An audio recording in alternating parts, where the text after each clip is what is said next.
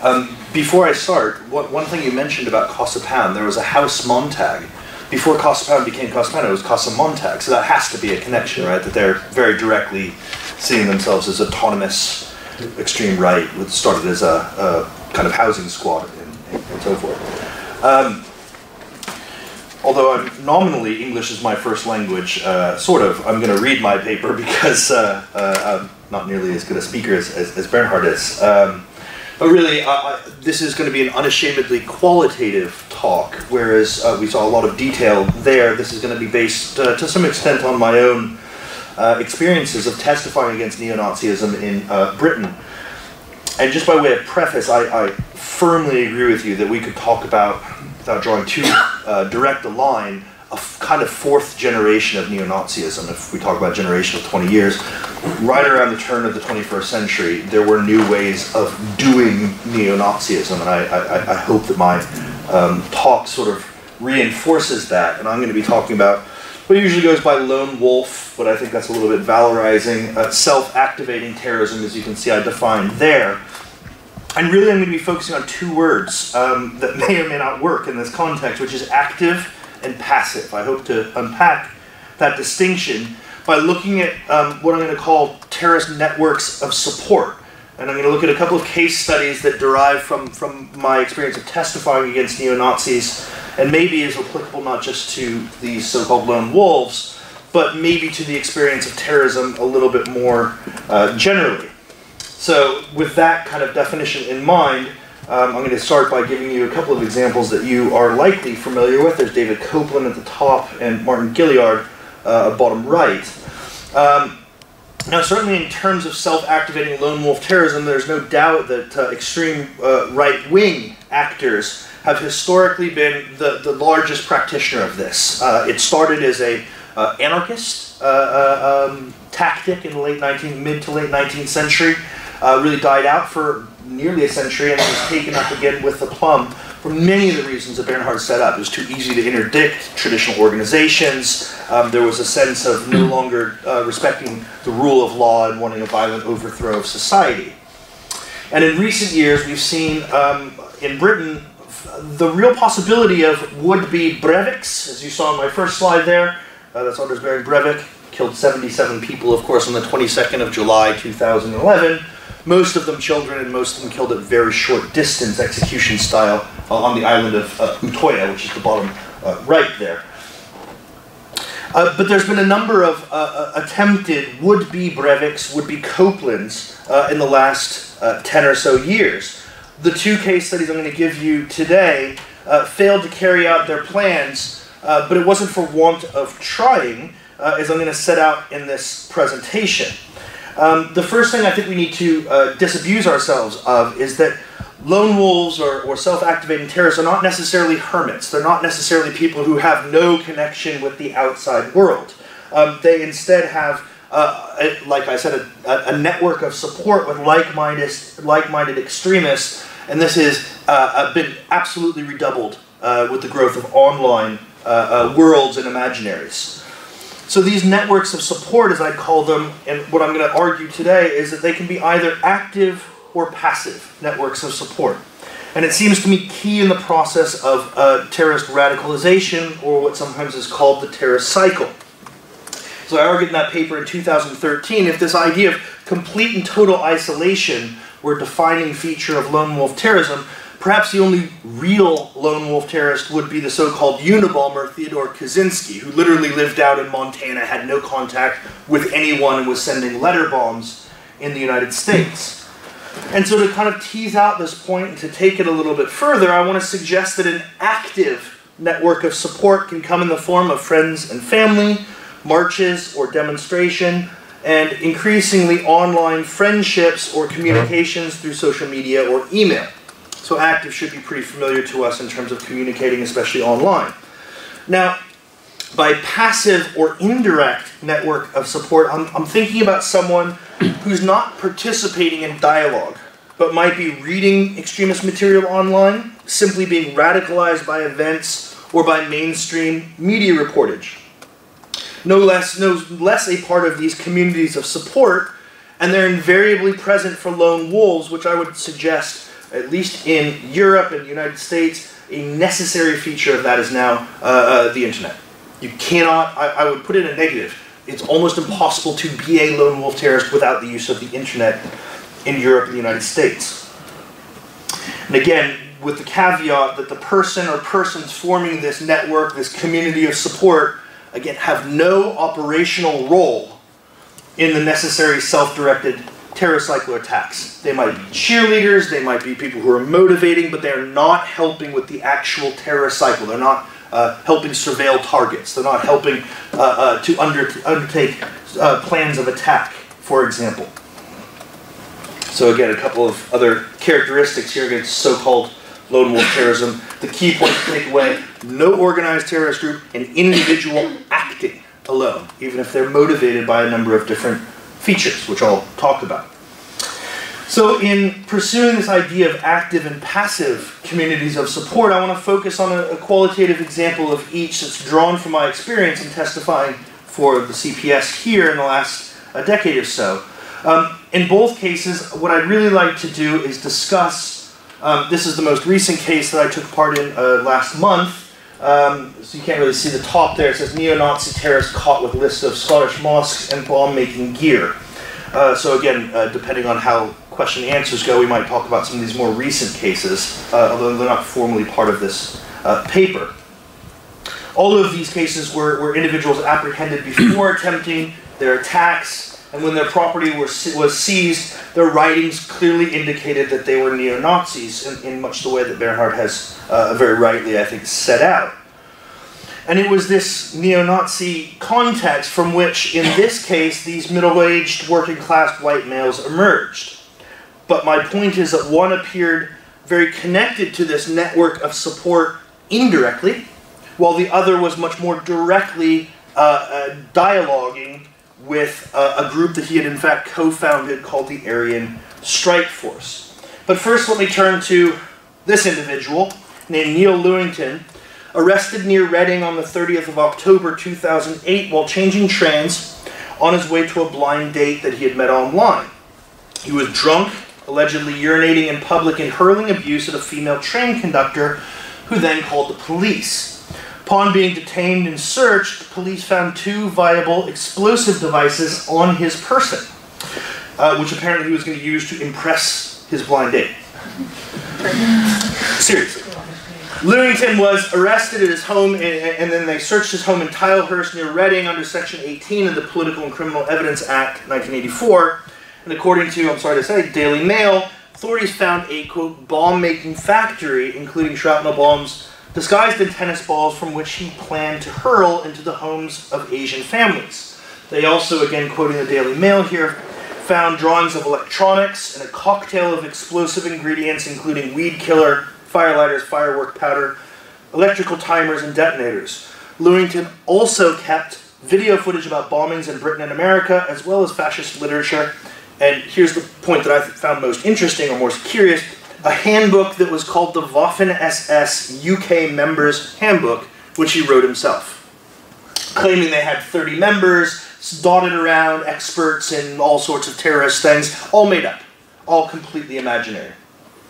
Now, I was provided scans of this 18-page Waffen-SS UK Members Handbook, which contained no other references to this World War II paramilitary force, which by the end of the Second World War had grown to, I think, 1 million members and 38 divisions. I was also provided scans that fell into 3 groups of material. Images taken from this person's phone, writings taken from his notebook and his person upon arrest, and third, a black folder that contained text relating to bomb making, as well as newspaper clippings taken from his bedside drawer. Now remember, this person was arrested in 2008.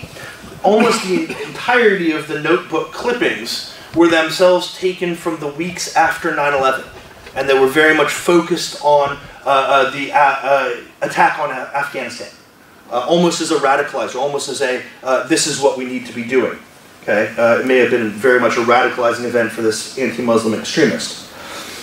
So the CPS asked me to analyze the first 3 types of material. That is, this member's handbook, these phone images, and various notebook entries. And it was with respect to the following. So, this was what the CPS asked me to look at.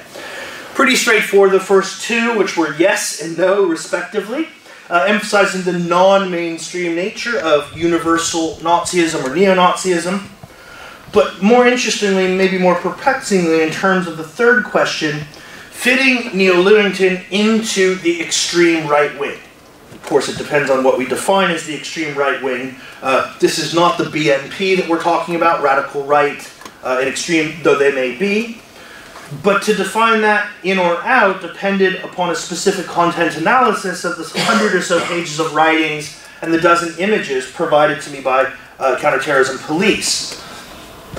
So of these, let's call it 100 or so pages, much of this material was banal, which I know you use that term as well. It's a strange term to use, but some of it is very much everyday stuff, even within the context of being a deeply upsetting and extremist, of course. Shopping lists, train timetables, but also a number of things that we might say is like racist jokes of the crude one-liner variety. Most of these jokes were anti-Semitic, many were anti-black or anti-Muslim in nature. From this list, I selected 7 items and linked to one of two, and found that they were linked to one of 2 post-war fascist movements. 4 of them were linked to Combat 18, which again, you'll see there, comes up also in the most recent case, or Blood and Honor, so-called. And 3 of them were to the Christian Identity, or Ku Klux Klan. As many of you will know, the KKK, as it's called, was founded in 1865 following the defeat of the Confederacy in the American Civil War, and had offshoots very quickly, almost like franchises across the Deep South, and amongst many other hatreds, of course, first and foremost was a desire to retain slavery and a hatred of African Americans in the South. One of the earliest of these KKK franchises was called the White Camellia Knights of the KKK, founded as early as 1867 and said to have rivaled the main KKK in membership figures in the past. This movement here was explicitly referred to in Lewington's notes, and as you can see, the images here, the coveter, the messenger, the Celtic cross with the red teardrop, the blood teardrop, and also the statement from Mark 8:38, all on the phone. And there's only one place, to my knowledge, that brought all these together, this homepage. Now this was unusual, I think, at first, not least because of the St. Luke's Gospel, which was in Lewington's notes, but it was clear that they all derived from this webpage, or clear enough, I think, certainly for the jury.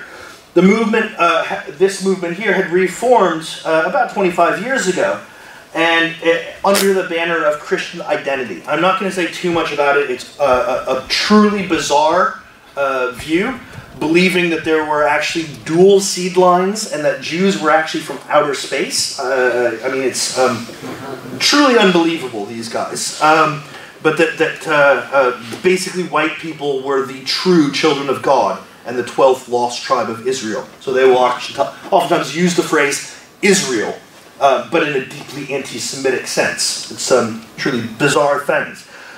In the words of Martin Durham, Christian identity is an American creation, and it appeals to both the religious identity of most American extreme rightists, the context of religiosity in America, and to their belief that not only they or the white race, but America is special. It is God's chosen place.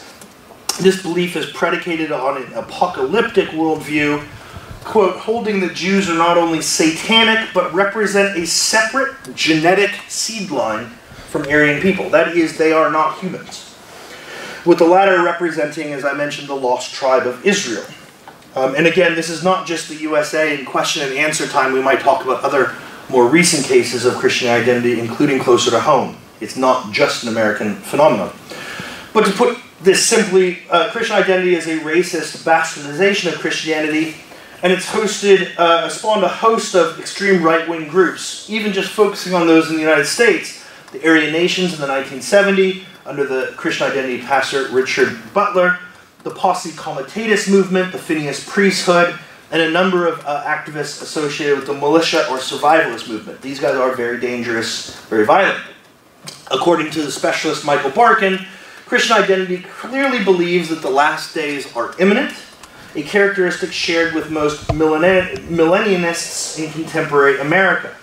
And these views, in turn, I'm going to keep this up for as long as I can, readily apparent on this group's website. There you can see the Christian identity ideas, especially there at the bottom, how to join. In the last decade, even though the KKK in the 1920s was at its peak with millions of members, many of them very, very influential politicians in America, the movement has shrunk to the several thousands, and the internet has become the KKK's main recruiting ground, which obviously means, in turn, that it is no longer just limited to the United States. There are a number of KKK groups, if you can believe it, in this country. And it was this small band of online white supremacists that formed one of the two strands of Lewington's indirect network of support. The other strand was not imported from the United States, but I think the most important domestic neo-Nazi export in this country, so-called Blood and Honor. The name Blood and Honor was taken from the inscription on Hitler Youth daggers, forgive my pronunciation, Blut und Ehre, created, and that was given to members who graduated from the Young Volk at the age of 14 to go into the Hitler Youth proper. They all had Hitler Youth daggers that said, in German, Blood and Honor on the blade. The movement Blood and Honor was actually created by the ex-National Front member Ian Stewart Donaldson, the lead singer of a group called Screwdriver. And one of the earliest kind of, I think, populist countercultural ideas, there was at that point Rock Against Racism in the 1980s that some of you old enough might remember. They came up with Rock Against Communism, which started the long kind of germination of the Blood and Honor network in the late 80s. And by the time of his death in 1993, Stuart Donaldson had launched the White Noise CD label called ISD Records, which was created to disseminate white power music, really one of the most important cultural undertakings of neo-Nazism in this country. One of the images that we see from that was on Neil Lewington's phone, 100% white, 100% proud, was one of the kind of the well-circulated slogans from these groups of white supremacists. During the 1990s, this movement merged with and indeed became virtually indistinguishable from Combat 18. The numbers 18 referring to the alphabet, 1 being an A and 8 being a H, so Combat Adolf Hitler.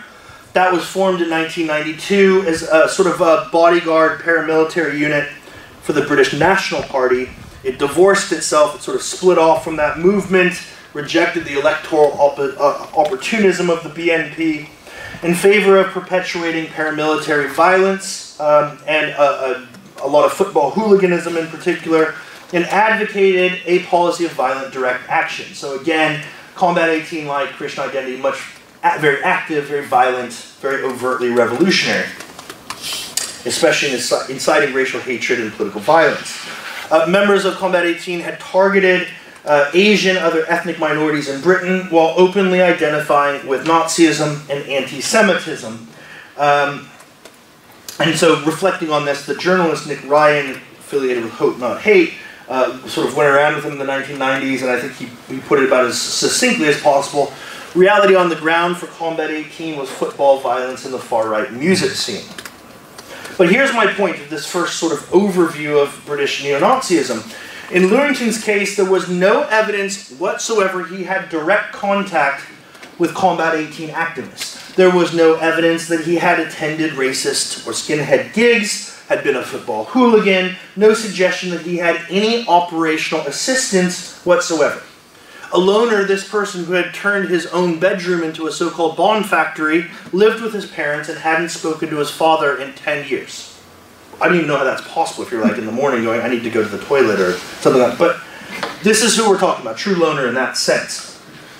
Like Breivik's imagined Knights Templar, Lewington's Waffen-SS so-called command council was entirely, it looks like entirely fictitious.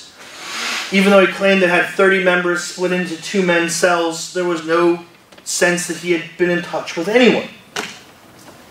The attempt to, in Lewington's own terminology, start a race war was therefore totally imagined.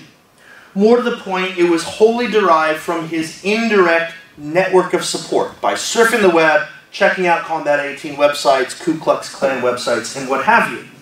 Now, I think to underscore this point, and for me this was the main piece of evidence in the trial that I found, was Lewington's handbook in his Waffen-SS notebook had this statement of intent. No longer will the weaklings rule the white man by lies and deceit, but the warrior will make his comeback and rule by strength, honesty, and love for his race.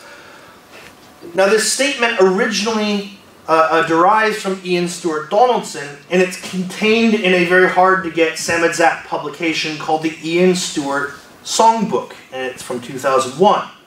But here, to me, is the really key point. The original is different from the above in one very small aspect. If you look at the commas before and after the word but, that is not in the original songbook, but it was instead added on the home page of Combat 18 Blood and Honor. And I think that that means that in the case of Neil Lewington, he was getting this only online rather than physically. And again, getting something like a neo-Nazi songbook is difficult to get through traditional channels. You'd have to order it, it'd have to be sent to you in some sort of Samizdat publishing format and envelope and so forth. So we can therefore conclude that in the case of Lewington, his network of support was online, including teaching himself bomb-making techniques. All the evidence I saw suggested that he was a lone actor radicalized by websites and racist fantasies, almost wholly indirectly, by which I mean there was no evidence presented of trial of any dialogue, two-way communication amongst fellow right-wing extremists.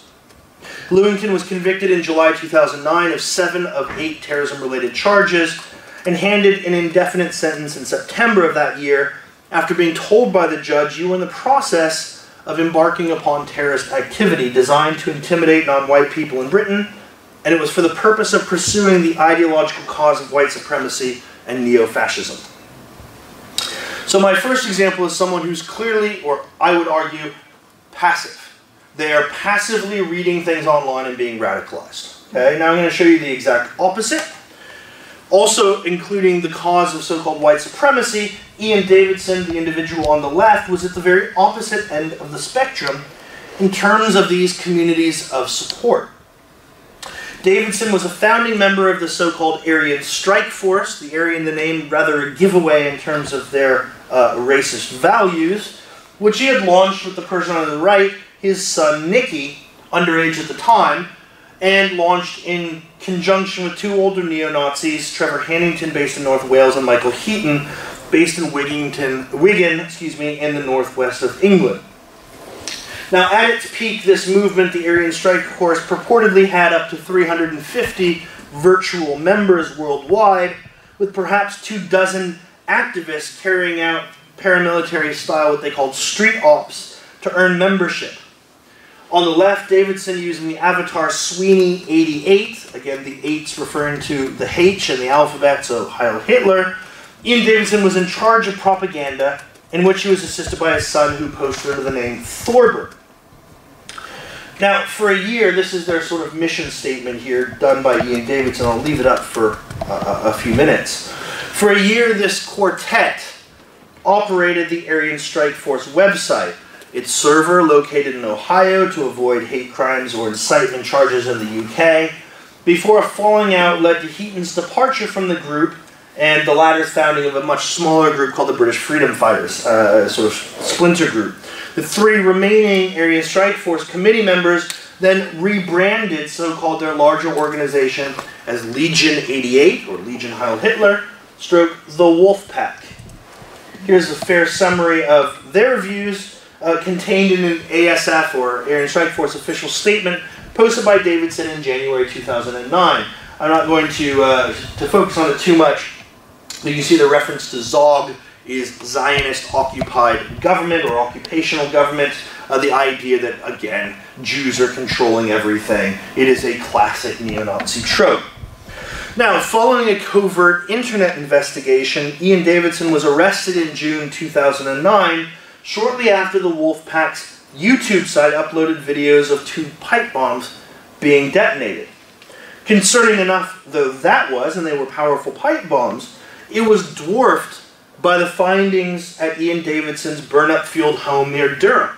A jar of ricin, which contained up to 12 lethal doses of the biotoxin, one of the most lethal made from castor beans on Earth.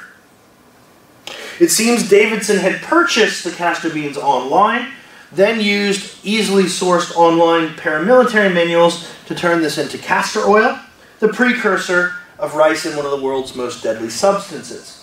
When Davidson was caught, the so-called, just to give you a sense of, to me, the scale of this, the sort of red line that was caught, the so-called coalition of the willing was still in Iraq trying to locate weapons of mass destruction that now could be built, if not weaponized, with a dispersal agent. A self-directed terrorist needing access to only an internet connection and a credit card. This then was a brave new world whereby a working-class milkman with self-taught computer knowledge and a belief in universal Nazism could seem to single-handedly cross the threshold of WMD. I say seem to because, like Lewington, Davidson was wholly unwilling to speak to the authorities upon his arrest. A huge contrast with the narcissistic Breivik or other lone wolves. Yet there was no suggestion, again, that Davidson shared his bombing plans or preparations with other members of the Aryan Strike Force or its successor organizations, even including his son. Now, to be sure, all members of the Aryan Strike Force had access to paramilitary manuals, as you can see there, posted by the head of the so-called U.S. division, talking about the latest tactical training manuals. Now, not to be outdone, as you can see on the bottom, by the end of 2008, Davidson had personally uploaded 21 book-length texts to the ASF website, including Mein Kampf, White Power, in addition to a number of the following manuals, which are clearly can be used in the pursuance of terrorism. This was a very small portion of the material I was asked to inspect by the CPS.